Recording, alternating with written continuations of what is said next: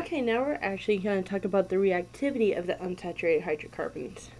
We're going to focus on alkenes, and the reactivity is going to actually occur where that double bond is. So, in unsaturated hydrocarbons, we're talking about alkenes and alkynes, which is referring to the double and triple bond. Now, that's where the reactivity is actually going to take place, because that's where it's the most reactive. There's an excess of electrons there, and it's easy for other atoms to get to it. So it makes it kind of vulnerable. And that vulnerability allows it to react. So we're going to talk about addition reactions. Now, as you all know, addition is adding. So we're going to add things across that double bond. For instance, hydrogenation, also pronounced hydrogenation depending on who you talk to, has the word hydrogen in the middle of the word. That's because you're reacting hydrogen with it. So there's the alkene and there's the alkyne. And either way, you're going to end up with alkanes. Now remember, the difference between alkenes, alkynes, and alkanes: alkenes are double bonds, alkynes are triple. But when you're done, no matter what, you're going to have single bonds when you're doing hydrogenation. The next one is halogenation. Remember, on the periodic table, halogens are right here on the periodic table with fluorine, chlorine, bromine. Well, with this one, we're adding halogens to the compound. We're going to focus on alkenes on these. Dihaloalkane, that means we're going to have a single compound, single bonded compound that has halogens on it, which once again, second to last row on the periodic table. And then the last one is hydration. You might remember the word hydration for medical purposes or even for sports. You're adding water. Now, water can actually be rewritten with a hydrogen bonded to an OH group. And that becomes important because we're producing an alcohol in this process, which you should know is an OH group. That was the summary of all of them. We're going to look at them more closely individually now. So, hydrogenation. We're looking at hydrogen. So here's the double bond to begin with. If we look to the right-hand side, you end up with a single bond. That's because the double bond is breaking, and we have a hydrogen sitting up here. That's where that came from. New bonds are forming. These are the new bonds. They broke the double bond and they formed new bonds. They broke the double bond.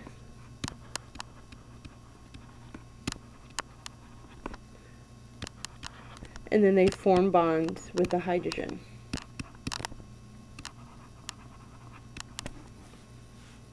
If we look at the triple bond, if we get down to a single, we do that twice. There's two additional bonds here that end up breaking. And that's why we have two hydrogens here rather than just one. So we have two sets of hydrogens that are reacting and forming new bonds. But either way, you're ending up with an alkane or single bonds.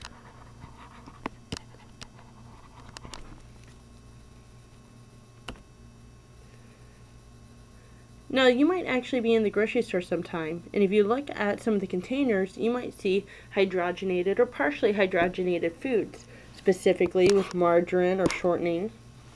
Basically, they actually go through this process with vegetable oil to break down to break those double bonds and make it solid. And that will give us the fake butter that we're used to seeing with margarine. So, if we were doing an equation with hydrogenation of butene, we could do that fairly easy by looking at what butene is. Butene is 4 carbons. On the first carbon, there's a double bond. We are adding hydrogen to it. That means When we're done, we have 4 carbons, but that double bond is no longer there. Notice I did not draw it there. Instead, we have 2 new hydrogen bonds.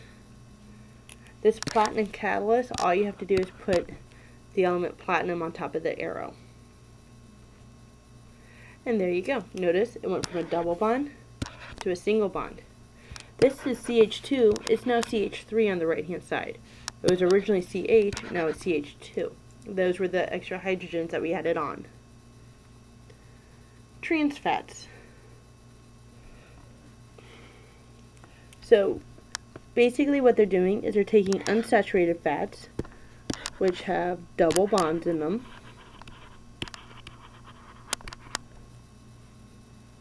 and taking away the double bonds to have all single bonds. Here's that bond that used to be double, and so now it's more solid.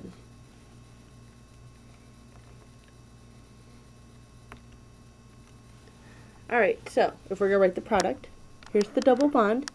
We're going to take away that double bond, CH3. Instead of having CH, it's now CH2.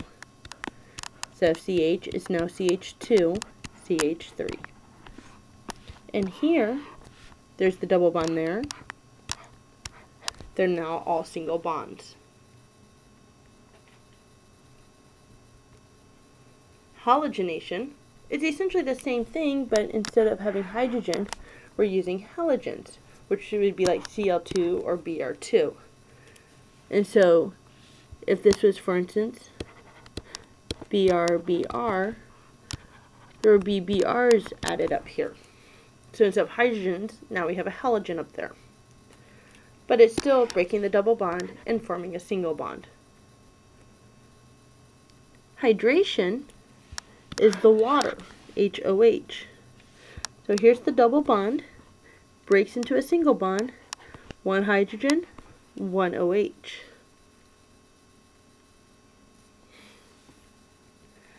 So if you're trying to figure out where the OH goes, it's the bond with the fewest number of hydrogens. So right here it doesn't matter, they have the same amount. So it doesn't really matter if we put it on the right hand side or if we put it on the left hand side. But if there was an extra carbon here, you'd want to put it with the most carbons around it or the least amount of hydrogens. So when we're looking at this, here's the double bond. We're breaking the double bond. 1, 2, 3, 4, 5, 6. 1, 2, 3, 4, 5, 6. On the third carbons, we're replacing these H and OH. It doesn't really matter, they have the same amount of hydrogens. So here we go. This one.